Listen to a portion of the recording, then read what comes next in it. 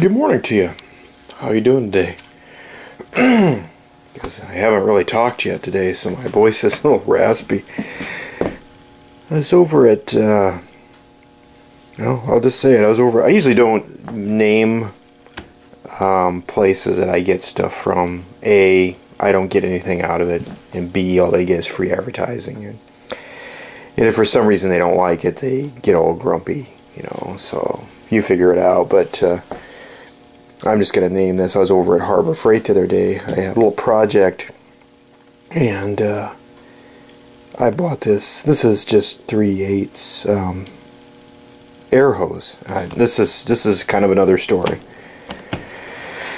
Anyway, when I was over there, they had a lot of customers in there. My goodness, and they only had 2 checkers that day, and people were returning things, and it was just a mess. And I really didn't want to go back, so I toughed it out. It was a pretty long line, and this story actually gets better, so hang in there. And the reason I'm without my tripod today, it's over at my mom's house. That's kind of letting the cat out of the bag, but that's okay. You'll figure that out later if you come back. Check the next few videos I'm doing here. Anyway. When I was there were, you always try and do something to pass the time when you're in line. You play with your phone and look at the other customers, and we were kind of chit-chatting there. And the gentleman in front of me had some stuff. It looked like he was going to work on he bought some supplies to work on his car. One of them was I believe it was a vacuum, no, it wasn't. It was a compression tester to test the compression on an engine. I'm just going to say his car engine. And he also had one of those little lighted probes with, it looks like a screwdriver handle, but there's a light inside it. I've actually got one of those, and it's floating around the shop somewhere. And some other miscellaneous stuff. He had a drill and some other stuff. And the reason I'm telling you this is because when the cashier rang up the probe and the compression tester gauge, the person made a point. The cashier made a point of telling the customer that there was a restocking fee on those. And I'm kind of raising my eyebrow, going, why would there be a restocking fee? So basically, he told him in a nutshell, this is what I got out of it. You buy this, let's just say that this has a restocking fee, and then you don't like it and bring it back, they're going to charge you some percentage, which I later looked up, which is 20%, according to the information I saw online. If that's incorrect, feel free to correct me. Just to bring an item back, even though you may not have used it, or you took it out of the package and went, I don't like this. I thought that was kind of weird. And I got to thinking, I was there about a week or 2 ago, and the same thing happened to another customer. And I was trying really hard to remember what it was. Let me stop you here while I think of what it was. I had it a minute ago, damn it. I can't remember it. Hang on. I remembered it. I just walked away and came. I was gone like a second here. It was two, I don't know. It was 2 gentlemen. I was going to say what their ethnicity is, but it really doesn't matter. And they had one of those big powered plumber snakes, with the big motor and the foot feet and all that. And the cashier told them that it wasn't, they couldn't just bring it back. There had to be something wrong with it. They couldn't they could return it, but it was a restocking fee. And of course they were trying to, the only reason I mentioned that they were from out of town was because they were having a hard time understanding what she meant. I assume that they didn't normally. I don't know. I'm not sure what I'm trying to say. They weren't good English speakers, which there's nothing wrong with that. It's just that they didn't understand, I guess is my point. So there was a lot of chit-chat between the two of them trying to figure out what they were going to do or to try and explain it. I think one of them was interpreting for the other. Maybe that's what was going on. I don't know. It was interesting.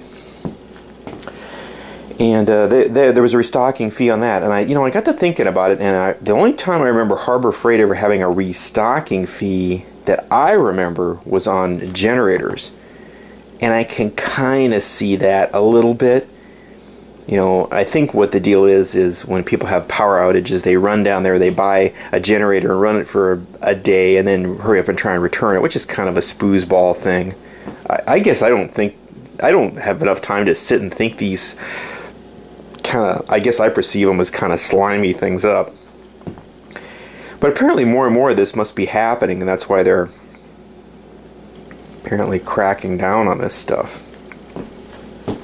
I'm a little disappointed. I'm disappointed in a couple ways. I'm disappointed in Harbor Freight a little bit, but if it's a problem, then they got to do something about it. And I'm very disappointed in people doing this because you're screwing it up for the rest of us. There are plenty of the rest of people that buy something and get it home and decide it isn't for them, or it isn't going to do what they're going to do, or maybe they just don't like it. There are plenty of items in stores that you can't take out of the packaging and until you get it home. And I've even asked, well, you ask some questions, you're kind of like, I had that happen the other day. I went to a big box warehouse store, and they had an item which it looked like, at first, it looked like a pretty good deal. The more I looked at it, I asked the clerk there, I got a hold of a clerk, or a warehouse person, or whatever you want to call it, and I asked her, I said, can we remove one of these from the packaging? And she pretty much in a nutshell said, no, you have to buy it. I'm like, well, okay, I'll give it a miss. So I came home and did some online research and decided it wasn't for me. I'm glad I researched it. I was going to be pretty disappointed. It sounded like this product had a pretty bad track record. So I'm a little disappointed in the restocking fee, and I'm disappointed in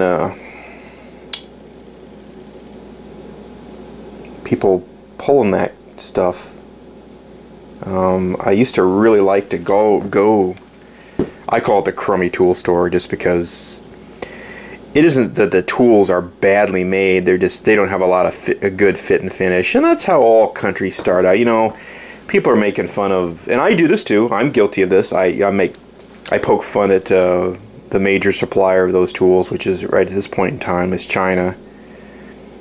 And I remember when I was a kid, stuff from Japan was horrible, but their manufacturing got better and better and better, and now they're a world leader in manufacturing. Maybe we should take a hint, and eventually they'll get to the point where they're too good to build things, and things will be farmed out. And it's already kind of happening.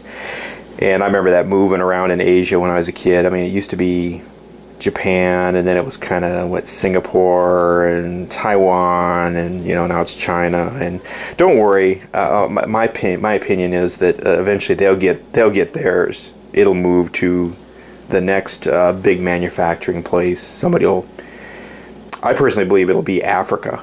If they get their they seem to have a lot of squabbles down there. If they stop squabbling and start building things for a living, then all that stuff will move away from China, because it'll be cheaper. Wherever it's cheapest is where it goes. If they had, if they made cheap, crappy tools on Mars, then Mars, made in Mars would be the logo of the day. So it's kind of interesting. I don't know. I'm a little disappointed in that, and it's interesting. As much as I kind of poke fun at that, I have shopped there for a long time. I know a lot of people just really hate them and despise their products, and that's fine. I buy a lot of that stuff there under the guise I'm gonna chop this up to make something, and basically I use it as a kind of a warehouse to supply me with raw materials for things. Since we can't seem to, get anything in this country without it coming from those countries, you might as well buy it where it's damn cheap. And I need to build something out of this hose, so that's fine. And it was cheaper to buy, I think this is 25 feet of hose in this size than it was to go over to the hardware store and buy 25 foot of hose in like vinyl or whatever. It's just stupid. It's mass production. So that's my comment on the restocking fee. And I don't know, I kind of read online that this applies to everything. I've read online that it doesn't apply to everything. I've read online that it applies to only certain things. And at the time, the cashier mentioned only a couple things. They seem to be automotive things, and I think it's things that people are buying in return and using them as a parts depot. You know, if Harbor Freight was smart, they'd rent that stuff out and just throw it away. Okie dokie. Well, take her easy. Have a good day.